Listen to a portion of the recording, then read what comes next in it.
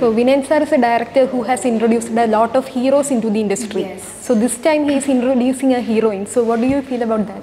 I am fingers crossed. I just hope that all that luck and charm that all the other actors had, I also received that. I was only true to the script and true to my director. Like whatever he said was the fact, was the truth to me.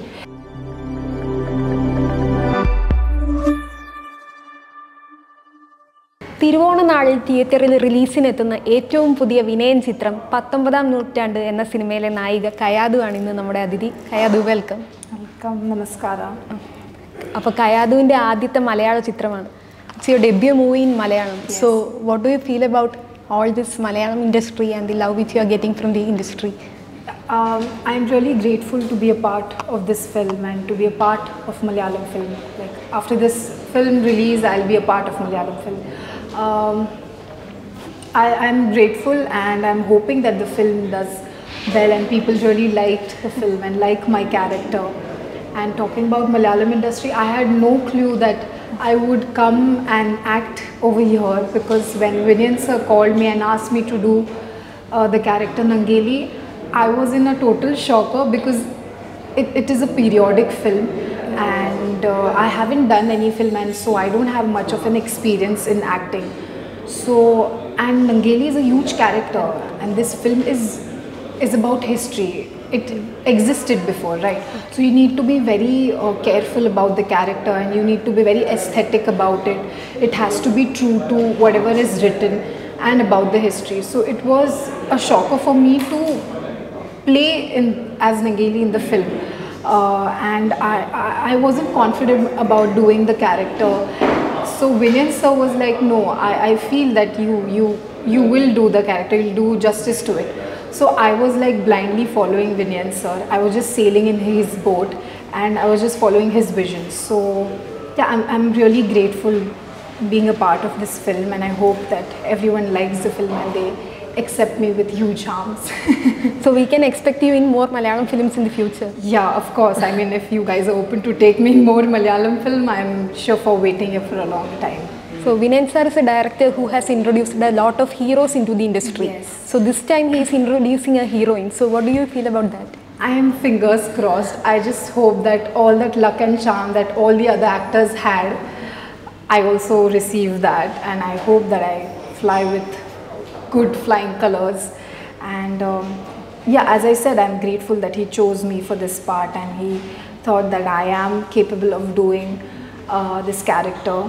And I just hope that it works out all well. Okay. Nangeli is a historical character. So what were the efforts you took for this character?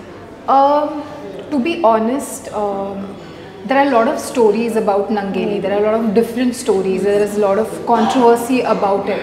So I really didn't want it to confuse myself because I am not from here. Second, I myself didn't had clue about this story. So for me to do more research about it will make me more confused. That's what I thought. So I was only true to the script and true to my director. Like whatever he said was the fact, was the truth to me.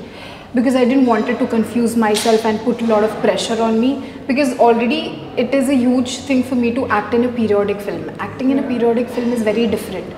You have to have a different body language, and on that you are playing a person who existed.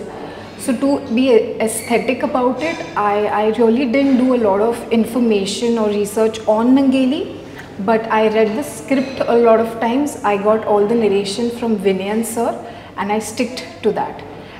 But as Nangeli, physically the character was very demanding. Like I had to be very flexible. It had a lot of action sequence. Kalari fight and all. Yeah, kalari. So I learned kalari, I learned horse riding. So physically it is a very demanding, it was a demanding character. So I learned kalari, horse riding. I also did a 15-day language training for my dialogues. So I had a coach.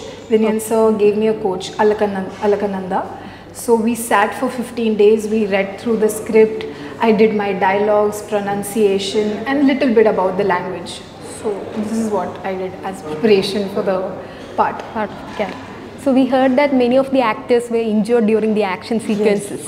So did you have any such experience or something? No, I wasn't like injured, but yeah, I had like sore arm or sore leg, and yeah, but it was very, very exhausting because we shooted at a stretch the whole film. So physically it was very, very exhausting. Luckily I didn't get too much injured, but my co-actors Sudev, Siju, they were like in terrible place, like yeah. So I wasn't like much injured, but I enjoyed the exhaustion also. So your debut movie is with such a big manner. So what do you feel about that?